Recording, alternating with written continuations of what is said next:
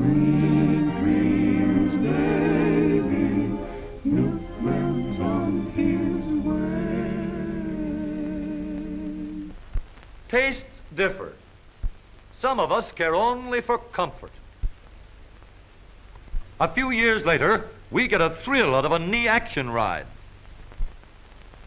As we grow older, some of us are willing to do anything for safety. It doesn't offer much in comfort, but it may be what you want if you're taking $1 million for a ride. But not everybody has $1 million to ride. Economy is what they want. Some people want speed, but those who go after all there is sometimes have to sacrifice safety.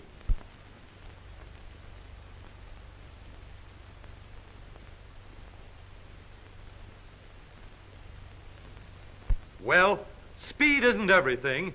Give this driver plenty of power, and he's happy. But who wants to take his Sunday afternoon ride in a tank?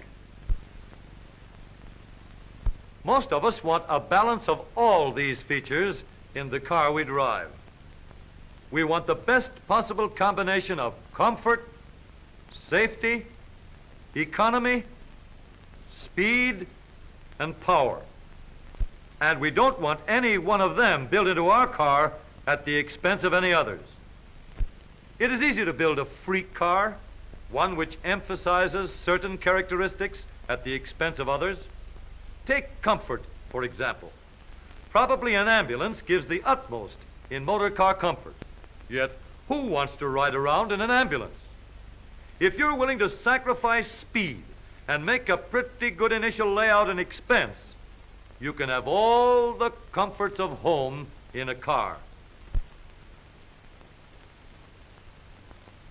Might be a little trying along city streets, but you can turn on the radio or read the evening paper and forget all about your fellow motorists. And if things get too hot with the traffic cops, you can always jump in a nice, cool shower and wash your troubles down the drain. However, with such a car, you would sacrifice speed, pep, and economy. A record-breaking car like Sir Malcolm Campbell's Bluebird is what you want if you hanker after speed. Of course, it needs special tires, special spark plugs, special carburetors, special everything, and you'll manage to get only about 1.5 miles on a gallon of gas. Safety? The driver of this car is taking no chances. Those hips? No, they aren't the natural contours. The trousers are made extra specially large so he can carry his own upholstering. Such a car needs a special battery setup to start the engine.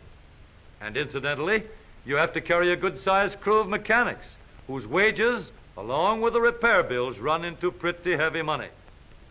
All the power is at high speeds. You could build high speed into any passenger car today, but in doing so, you would sacrifice safety, comfort, and economy.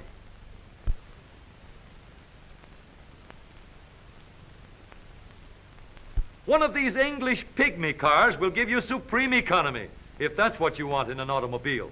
That is, provided you can squeeze into it. They can run around all afternoon on a gallon of gas. Built light, they get along on 2 cylinders, and sometimes on 3 wheels, but you don't catch them burning up the roads. You'll have to shift gears for the ordinary dips in the pavement. When you come to a real neat hill, you have to get out and push. And when you get out in the traffic with the bigger boys, look out. Such a pygmy car would give you economy, but only that. You would have to do without speed, performance, comfort, and safety. A 10-ton truck will give you the ultimate in a really powerful car. It may be a little cumbersome and hard to steer, but if you have arms like this fellow, you won't mind that. Of course, they happen to be rather expensive, for more power in the engine means an increase in its size. The motor, clutch, transmission, and gear train in any car must be made of special high-priced steel. So increase in size means more weight, and more expense. And incidentally, that big gas tank isn't just for look. A manufacturer can build any of these characteristics in exaggerated degree into a car. He can make his car a palace, a racer, a midget, or a truck. But he's building a freak, a car with certain characteristics emphasized at the expense of others. As practical motorists, we want a car that gives us complete comfort, with plenty of speed, all the power we'll ever need, the utmost in economy, and of course, the maximum of safety. We want not one or two, but all of these, and in the best possible combination. In other words, we want the balanced car.